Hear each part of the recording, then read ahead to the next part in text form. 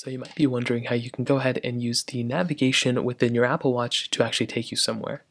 Now, you will probably have to have a cell signal of some sort, so if you have your iPhone with you, you'll be fine. But if you don't have the LTE model, you may want to do this before you leave somewhere, because if you don't, well then you might not be able to do it, so just keep that in mind. So the first thing you want to do is you want to go and click on your digital crown on the side of your Apple Watch to go and get into your menu, and you want to go ahead and find your Apple Maps icon. So it pretty much looks something like this right here. So it's like that little navigation icon. What you want to do is you want to go ahead and then open up your specific, maps icon. Now when you come here, you'll be able to actually go ahead and specify exactly where you want to go.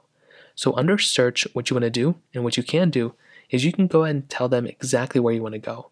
So if you want to type in an address, or you want to go and type in a business, in this case I'll be using Best Buy, or if you want to type in Walmart, whatever the case is, all you want to do is go ahead and tap exactly where you want to go, and that's basically going to go ahead and be how you start here. So go ahead and type in whatever you want to do. In this case, I just use Best Buy.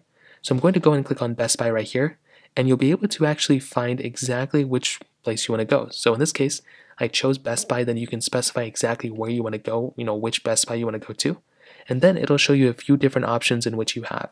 So you can go and drive there, you can take a bus, you can walk there or cycle there. So you have a few different options. So now when you go ahead and choose which option you want, you can go and click on that, let's say driving or whatever the option is then going to take its time to actually load up exactly what the process is going to be. So then it's going to give you a suggested route. So in this case, it's going to take me 9 hours or whatever the case is. It's going to give me an ETA. So now all I have to do is basically click on the specific suggested route if this one looks good or the other one. So then what I can do is just click on that route, and that is pretty much all you're going to have to do. So in this case, it's going to give me all the instructions that I can go ahead and use, and at some point it's going to go ahead and bring me exactly to my destination, and it's going to be in real time. As I take my turns and everything, it's going to show me everything, and that's basically how you do it. If you're done, you can just click the X mark, and that's pretty much how it's done. If you have any other thoughts or questions, let me know in the comment section below. Hit the like button, that would mean so much, but definitely hit that subscribe button. More importantly than everything else, I love every single one of you guys. Hopefully I'll catch you guys in the next video.